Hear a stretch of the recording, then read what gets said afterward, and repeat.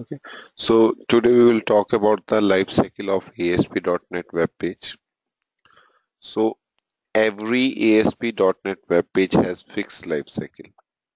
Means when the ASP.NET runtime receives an incoming request for a given ASPX page, the associated system.web.ui.page derived type is allocated into memory by using its default constructor.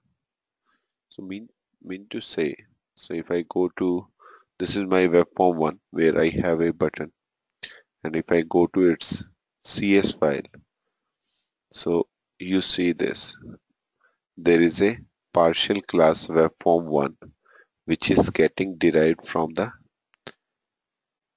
page class. So this, if there is a default constructor, that is get executed. Okay. After that, the framework will automatically fire a series of events. So you are requesting webform1.aspx file. So first what will happen, its default constructor get called, and then a series of event get fired. So so that series of event is related to page. So if you see here, page load. So this is the one event which is executed by the framework, okay, and which is called the default. If I put a response dot write, this is load event. So we have seen so far that the page load event, which we are using for the post back and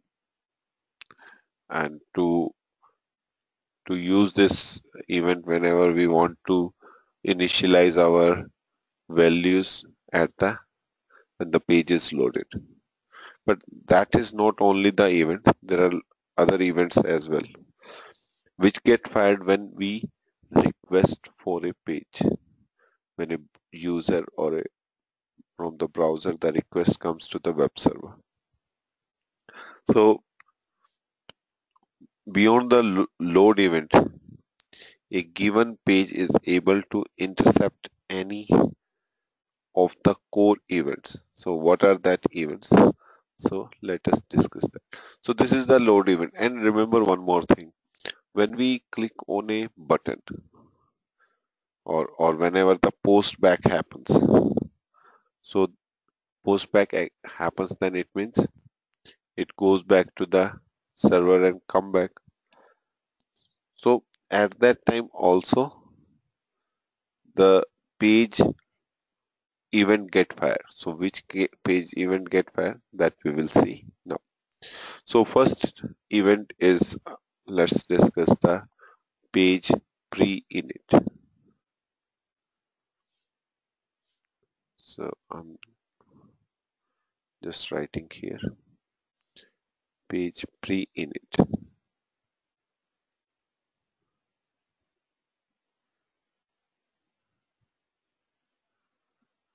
Okay, so what is page pre-init?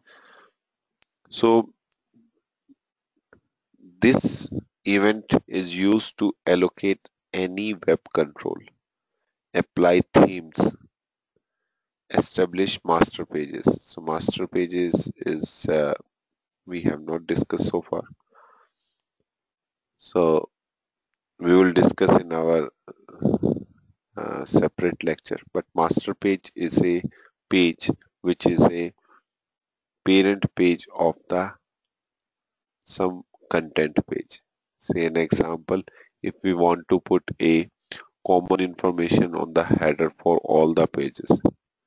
So in this example, the best way to use is the master page. So if we want to establish the master page, then we use the pre-init. So I'm writing here in this is the pre-init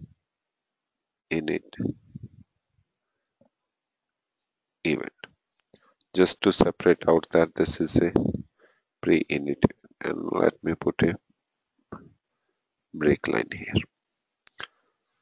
So this is the first event which get executed. Init means initialize. So there is one more event which is called initialize or init.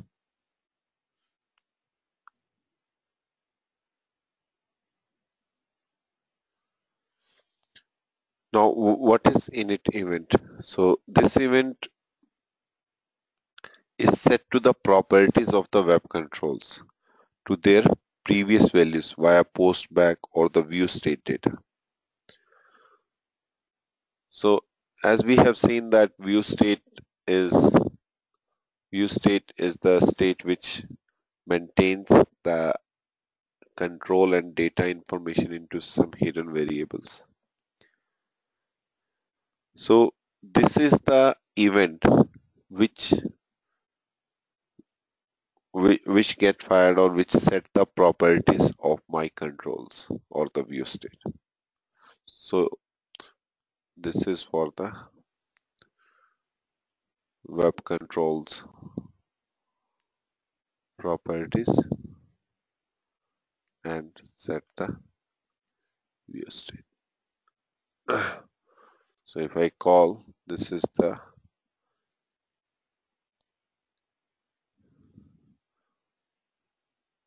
init event. Now next turn is load event. So we have seen the load event, and we were using so far in our tutorial. So when this event is fired, the page and its controls are fully initialized and their previous values are restored. So at this point, it is safe to interact with the web controls and other parts of the page. So see what this page pre-init is doing. Page pre-init is applying the master pages and the themes or the or actually there is one more concept which is a user profile that also we need to discuss. So that all things are happening in the pre-init. But when we come to the init, so init is what it is doing. It is setting the property of all the controls, like its text property, its ID property, blah blah, all these things. And also the view state data. View state data is also store or keep the information of the controls like button, its data, and what was its state. So that is in the init. Now in page load event, everything is ready. Means we are fully initialized. The page and its controls are fully initialized. So at this moment, if we want to interact with the control, say an example, you want to say that I want to set the text property of the button again, or anything which is related to the controls, that now I can do it in the page load event. So I'm just writing here, this is the load event. After that, if you are clicking on a button and button has by default means it triggers the post back.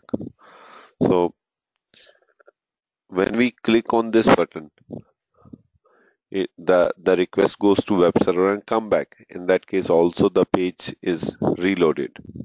So page is reloaded means, so simply we refers to that whichever event caused the browser to perform the postback of the server. So it means if I say response dot response dot write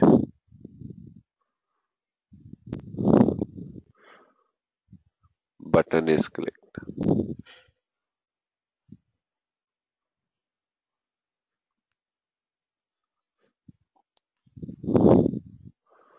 So here I am saying,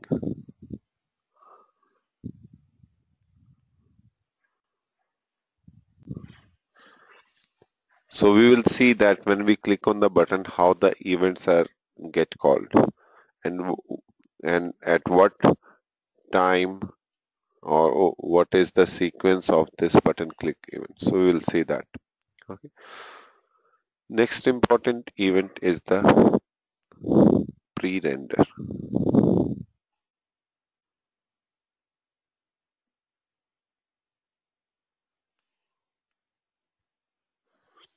So pre-render event, so when all the data binding and UI configuration has occurred and the controls are ready to render the data into the output HTTP response. So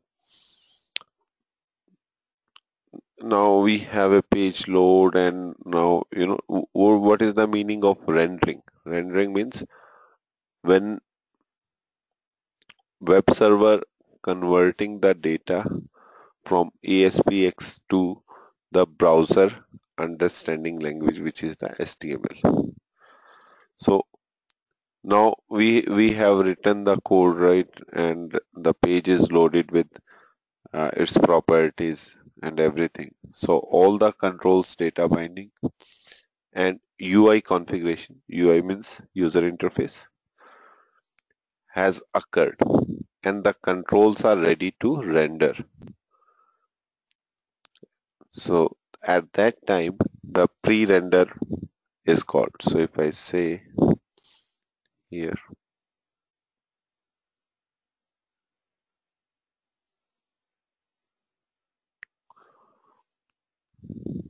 and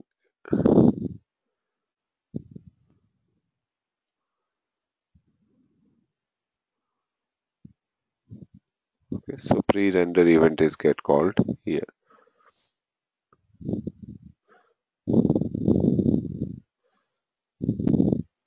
So that is before rendering.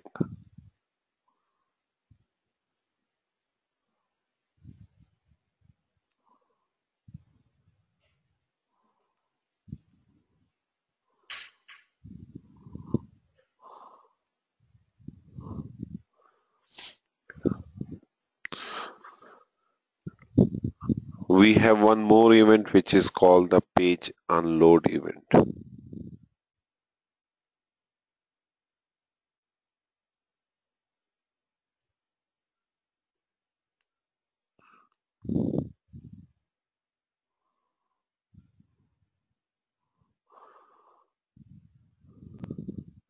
Page unload event. So this page unload event means when the page is unloaded, means we are closing the page. So the page and its controls have finished and the rendering process, and the page object is about to destroy. So at this time the it is a or you want to capture something, capture this event to perform any page level of cleanup. For example, you're saying when you close your page, you want to destroy all the open database connections. So that we can do with on the page load sections. So this event is occurred when page is unloaded.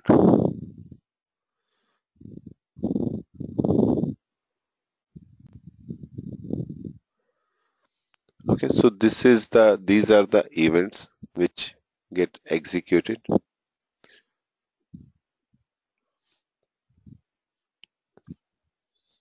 So let me save it and let's run it.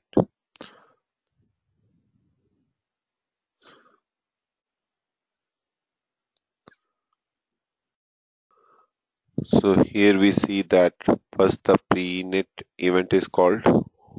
So this is the sequence or the order of the page events get called.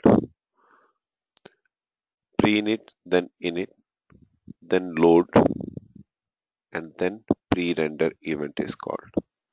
So if I click on this button, so after load that, because when I click on the button, it also do the post back. So post back means it goes to the server and come back. So again the page is loaded, again the set of events will get fired. So when I click on this, it will call the page load event data after the load event. So I clicked on this. So now you can see page load and then button click is called. Then pre-render and other rest of the events like unload, we can call it. So here we can see the importance of auto event wire up. There is one property in the page level, auto event wire up.